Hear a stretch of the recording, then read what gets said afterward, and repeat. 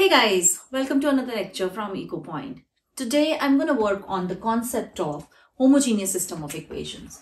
Extremely important from any exam point of view and also in terms of a lot of applications based on it. What we will be learning today is what is a homogeneous system of equation, what kind of solutions we get, and the notion of basic and general solution. What is a homogeneous system of equations? We have already seen what a system of equation looks like, right? So suppose you have a system of equation in n variables, a11 x1 plus a12 x2 plus so on and so forth till say a1n xn. Then the next one is a21 x1 plus a22 x2 plus so on and so forth a2n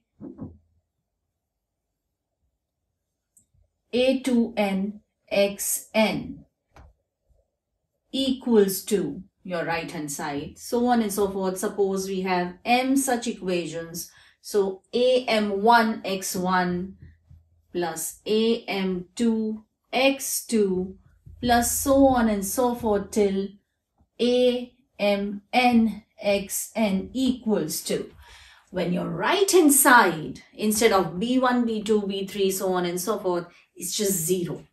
All the equations are equated to 0. The right hand side is 0 for all the equations. It is called the homogeneous system of equations.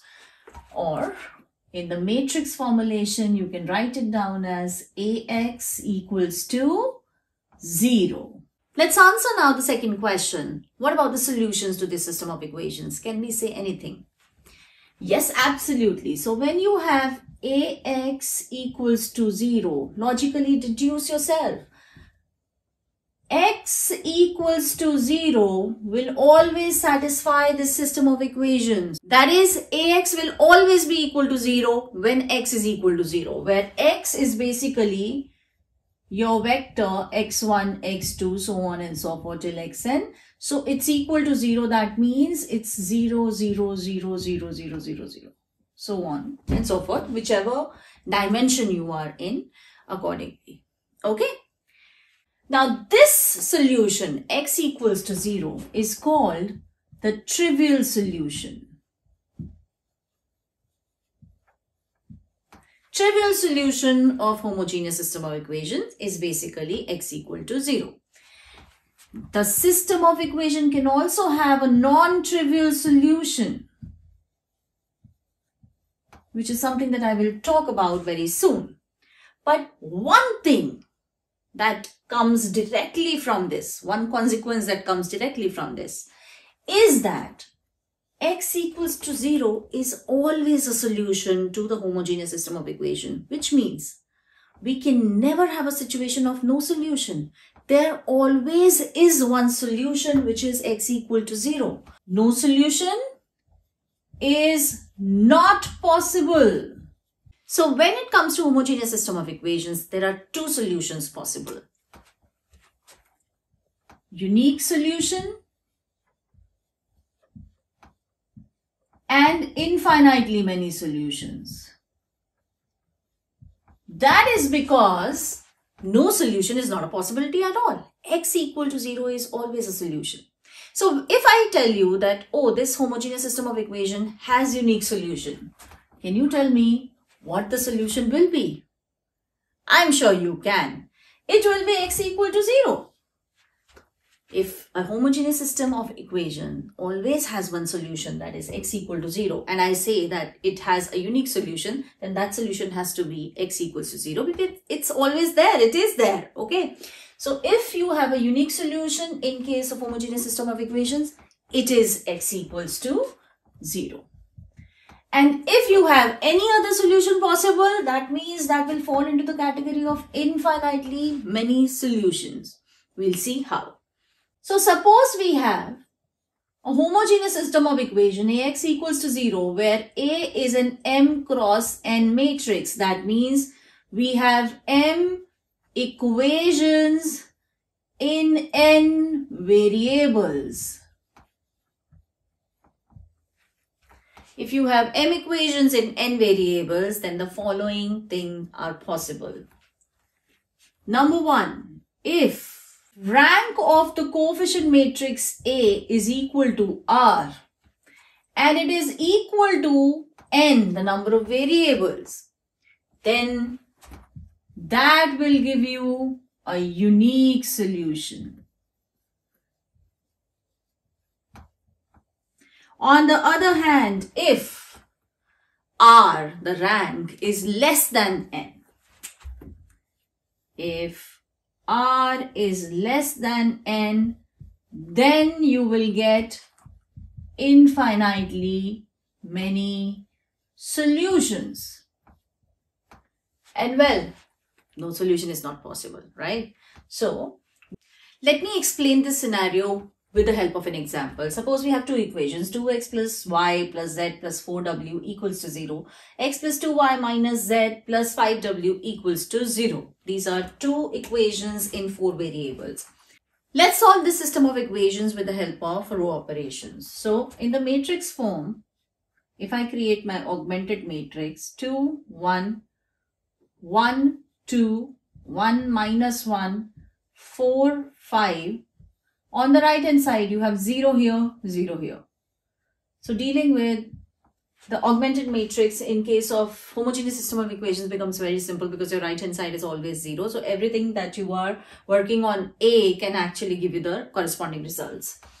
Well, now what I'm going to do is I'm going to just swap 1, 2, minus 1, 5, 2, 1, 1, 4.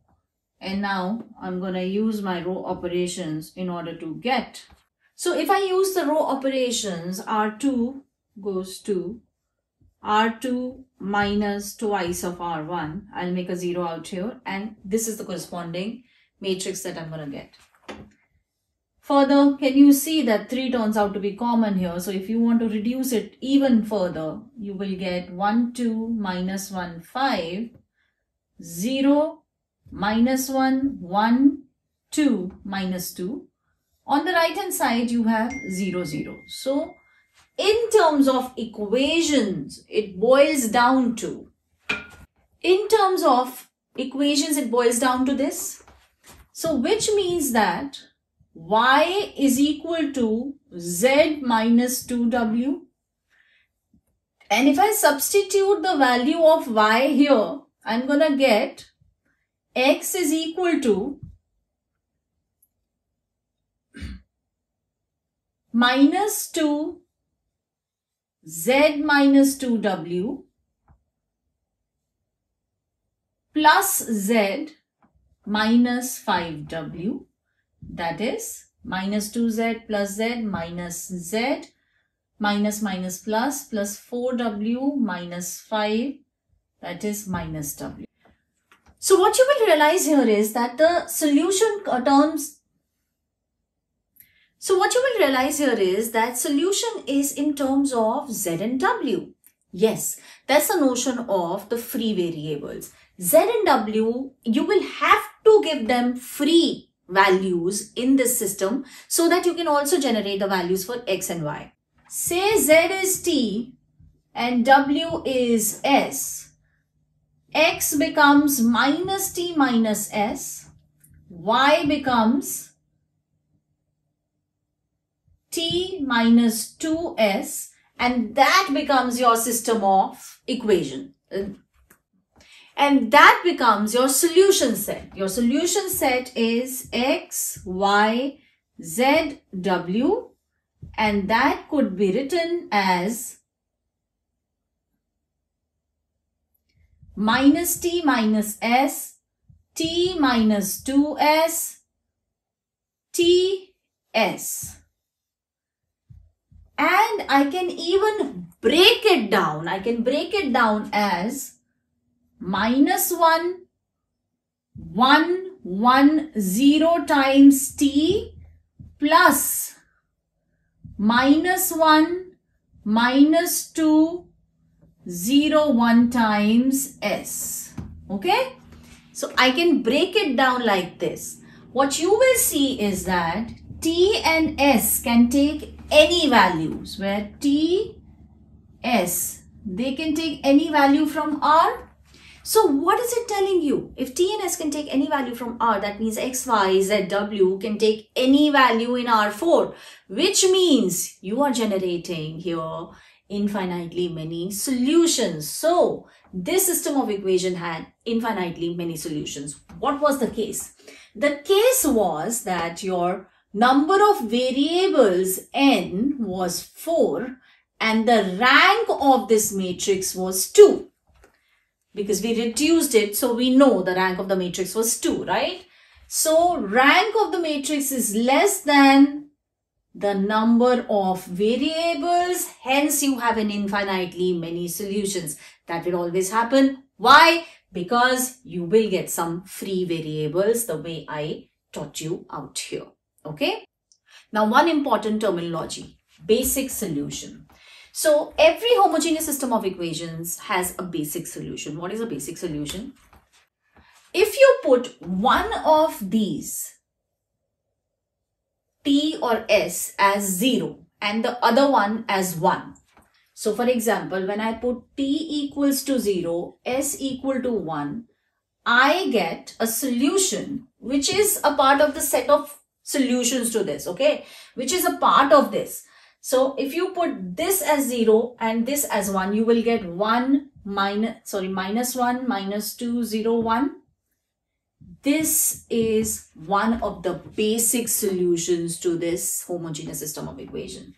Similarly, if you put T equals to 1 and S equals to 0, you will get this vector -1, 1, 1, 0.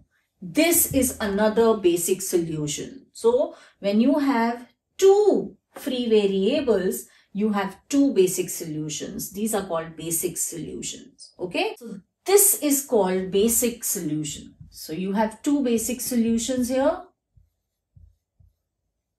And what you have here is called the general solution.